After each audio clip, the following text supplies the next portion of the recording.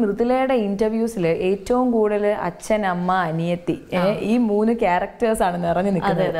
അപ്പൊ എന്തായാലും എനിക്ക് ഭയങ്കര സന്തോഷമുണ്ട്. കാരണം ആ ഷോയിലൊന്നും അവരെ ഇൻക്ലൂഡ് ചെയ്തിട്ടുണ്ടായിരുന്നില്ല. അപ്പൊ ഇന്ന് എന്തായാലും അവരെ മൃദുലയുടെ വിശേഷങ്ങൾ അവര് പറയുന്നത് കൂടെ കേൾക്കാമല്ലോ. അത് കുറച്ചുകൂടി ഇൻട്രസ്റ്റിംഗ് ആയിരിക്കും. ഉറപ്പായിട്ട്. കാരണം അവര് സത്യങ്ങളൊക്കെ പറയുമല്ലോ. അതാണ് എനിക്കറിയേണ്ടത്. അപ്പൊ എന്തായാലും നമുക്ക് അച്ഛനെയും അമ്മയൊക്കെ ഒന്ന് വിളിക്കാം.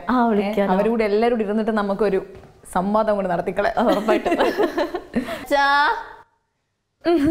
വായോ വായോ അനുവാ.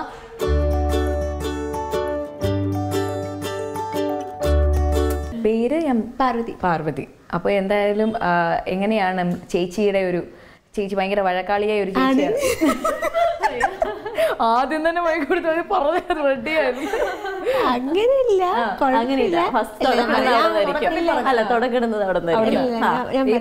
ആന്റി നടുക്കിരിക്കുന്നതായിരിക്കും കുറച്ചുകൂടെ നല്ലതെന്ന് എനിക്ക് തോന്നുന്നു. ഇല്ല, വഴക്കുണ്ടാക്കും. ഉണ്ടാക്കി കഴിഞ്ഞാൽ ഞാനായിരിക്കും പോയി മിണ്ടാറ്. ഇങ്ങോട്ട് വന്ന് മിണ്ടാറില്ല.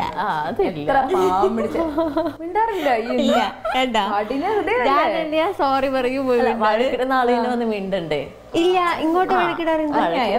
അല്ല, ശരിക്കും എങ്ങനെയാ മൃദുല? ഭയങ്കര റിസർവ്ഡ് ആണോ അതോ എങ്ങനെയാണ്? എങ്ങനെ ഒരു ക്യാരക്ടർ ശരിക്കും ഇതില്? ഭയങ്കര ഒരു പക്കാ പാവം, അതുമായിട്ട് എന്തെങ്കിലും റിസംബ്ലൻസ് ഉണ്ടോ? പക്കാ പാവം അങ്ങനെയൊന്നുമില്ല.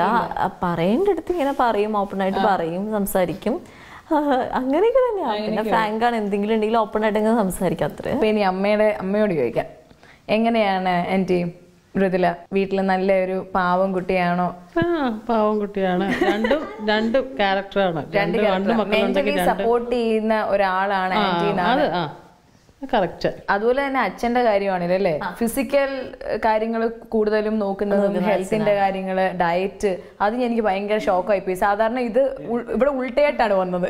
അവർക്ക് എന്താ ഫുഡ് താല്പര്യമുള്ള അനുസരിച്ച് കൊടുക്കാൻ പറയും. ഉച്ചയ്ക്ക് മിക്കവാറും ചപ്പാത്തിയാണ് ഇഷ്ടം. അത് ശരി. ചോറ് അങ്ങനെ ഇൻട്രസ്റ്റഡ് അല്ല. ചപ്പാത്തി കുഴപ്പമില്ല, പക്ഷെ അത് കഴിക്കണം, ക്വാണ്ടിറ്റി വേണം. അല്ല 3 ക്വാണ്ടിറ്റി ഒക്കെ കഴിച്ചു കഴിഞ്ഞാൽ കുഴപ്പമില്ല. അവള് 2 നിർത്തും. അവിടെ മാത്രമേ ഉള്ളൂ ഞാൻ അവളോട് ചെറിയൊരു വ്യത്യാസം. അച്ഛനപ്പന്മാരെന്ന് പറഞ്ഞാൽ കൂടുതലും പഠിത്തത്തിലോട്ട് ഫോക്കസ് ചെയ്യാൻ നോക്കി, കലാപരമായിട്ടുള്ളതൊക്കെ പിന്നെ സൈഡായിരിക്കും. ഇവിടെ എനിക്ക് രണ്ടുപേരും കട്ട സപ്പോർട്ട് ആയിരുന്നു അല്ലേ? സപ്പോർട്ട്. അപ്പൊ എങ്ങനെയായിരുന്നു അതിലേക്കുള്ള നിങ്ങൾ? അല്ല, അവള് ആവറേജ് എബോ ആവറേജ് ആണ്, കുഴപ്പമില്ല, പഠിക്കുന്നുണ്ട്. അപ്പൊ പിന്നെ നമ്മൾ അതിൽ കൂടുതൽ പ്രഷർ കൊടുക്കണ്ട.